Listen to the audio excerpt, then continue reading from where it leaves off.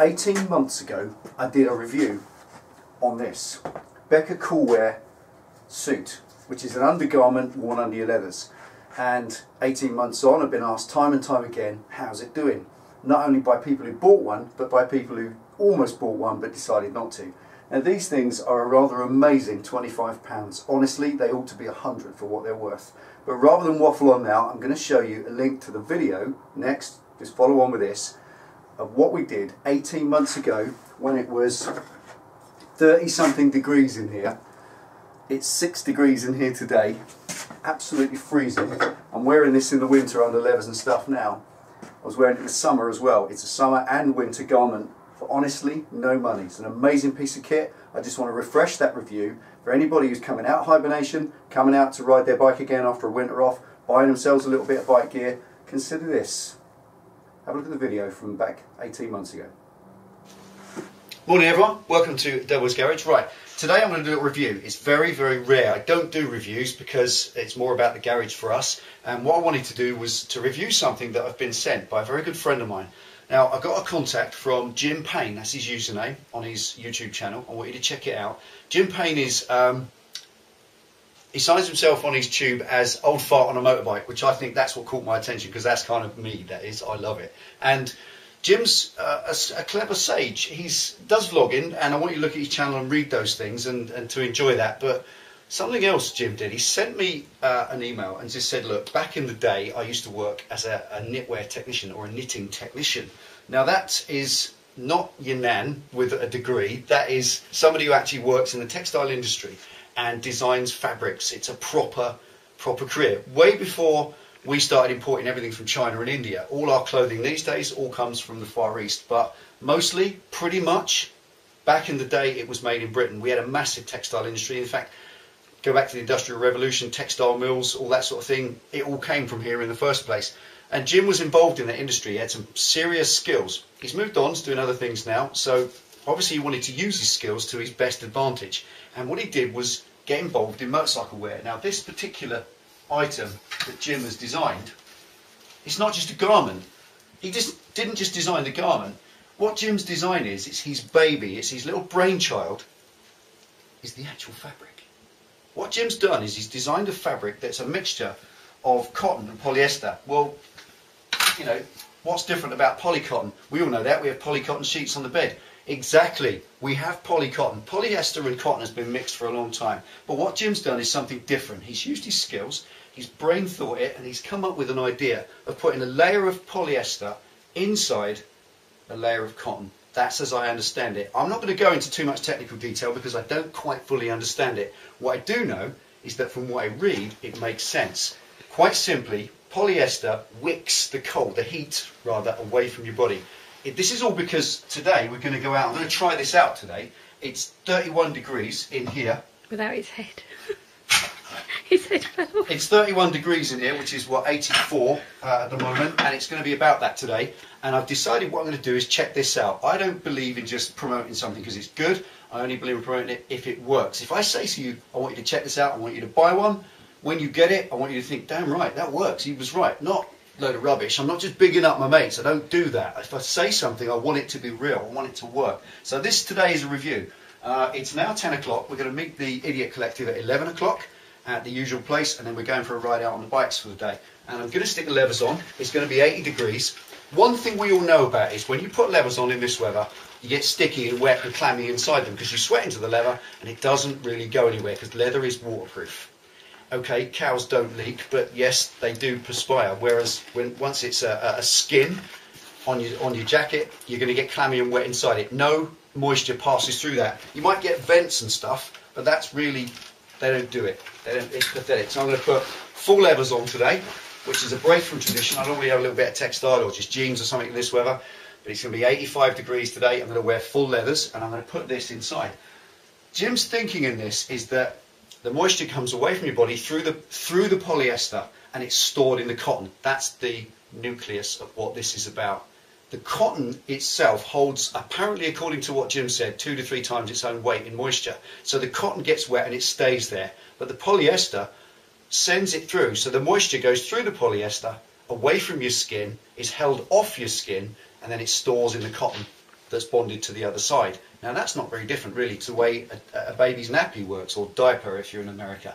Quite simply, modern babies' sanitary wear, the moisture touches the surface. There's a surface on there that wicks the stuff through and locks it away from the skin, so it's not touching the skin. I've read some reviews. What people are saying is that they don't even feel wet or sweaty at all. Now I'm standing in this conservatory in the sunlight and I'm already sweating. So I'm going to have a quick shower, I'm going to cool down, I'm going to put the suit on, and then we're going to see whether it actually works. Okay, stick around, stay tuned. So the idea behind this is it's Coolwear. Just give us a label pen. There you go.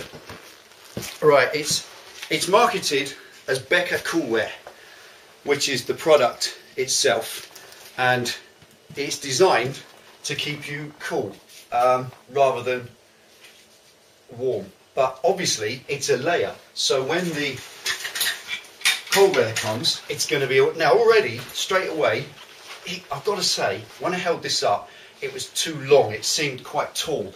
I'm 5'11" and 80 kilos, just under 13 stone, whatever that means, and that's a large. Now they seem to come in large, medium and small. This size seems great because remember, although it's got a little bit of room, you are leant forward on your sports bike, you need to cater for your riding position. And I'm quite impressed that already, actually, it just feels comfortable. And I'm not saying it, I'm not going to make any statements today that are not correct and true. Just putting straightforward levers on, straight over the top. I'm standing here in 84, 85 degrees temperature now. I'm warm, but obviously I'm not clammy. That's the point. You are going to be warm because you're in a hot environment, but by no means do I feel sort of clammy or sweaty. I know for a fact now, forehead sweating really. It is hot, but I don't feel in any way uncomfortable. You know, like when you sort of move your knee, you get that sticky feeling that your levers are sticking to you inside? Not at all. It is pretty good, but we're going to see. We've got a pretty long day out. I'm just going to wear this as it is under the levers, and I'm going to test it to see exactly whether it's any good or not. Okay? Let's see how the day goes. Right, I've got to say that we've done about 10 miles now. It's 3/4 of an hour later. Now, I left home, and because I've been in the conservatory and it was about 85 degrees in there, I was sweltering, I really was. I was actually sweating into it quite profusely. And I thought, is it going to work or is it not? So we left the house. As I came out of the house, all the vents on the jacket, all the vents on the jacket suck a cold air in. And I was absolutely freezing. I actually felt physically cold, quite cold. Like I stood in a cold shower for about 3 minutes. Now, I know the suit was wet inside. I know this was moist. I know it was getting wet, and because I was sweating into it. As soon as about 7-8 miles had gone by, I started feeling warmer, and now, even under the arms, it's not wet at all. So I guess that was the drying process, the evaporation process, which is working. So it shows at initial outset, first 10 miles, it's brilliant. Can't believe it. So we'll see how the rest of the day goes. Cup of tea? Cup of tea. That's a cup of tea. Should we have a cup of tea? So, yeah. Let's get the tea in. Here we are. Now, long day out with the collective. Lots of stupidity. And the suit has done amazingly. It's been absolutely brilliant. It's been a hot day. It's clouded over now. Haven't been wet or sweaty or uncomfortable all day long. It's been absolutely brilliant. The traffic along this bit of road here, which we're looking at, this is constant. This is the A31. Just starting to chuck it down with rain now, and all the others are coming along here in about the next 2 or 3 minutes. I'm going to get a camera out of the rain. There he goes.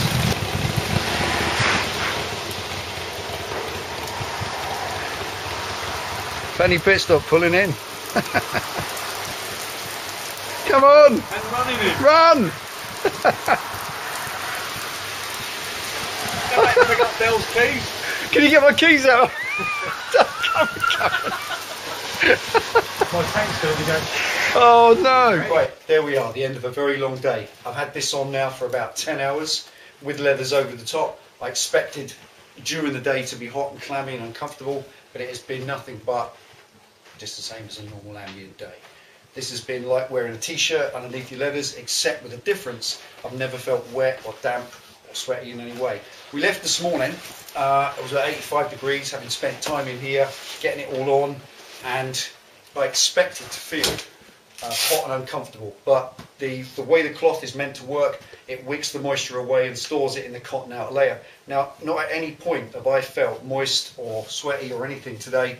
This has just felt like a slightly thicker undergarment than you might normally wear. If you normally wear a t-shirt under your leathers, then this is perhaps a little bit thicker than that. And obviously it's a one piece as well, which is great because it doesn't come untucked at any point. You know what it's like when you lean forward, your t-shirt comes up, so that gives it another dimension. It's a nice romper, a nice one piece. And it works. It really, really works. Okay, so this is effectively a revisited video of the original review. It did work then, it still works now. Washed it 40 times, worn it 40 times, doesn't deteriorate, doesn't stretch, hasn't gone out of shape, and it's still comfortable and soft. It hasn't got that horrible bobbly feel on the inside that old gear has.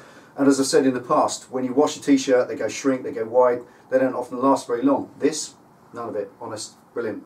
So you'll need to know where to get them from because they're not for sale in bike shops, they're not for sale anywhere you'll find on the high street. They're only available from Becka Coolwear Direct, so there's a link underneath. Click on the link, open the website, and then you can do the rest for yourself. It really is easy. It makes it simplicity itself to buy, just exactly the same we did with our t-shirts, didn't we? Mm-hmm.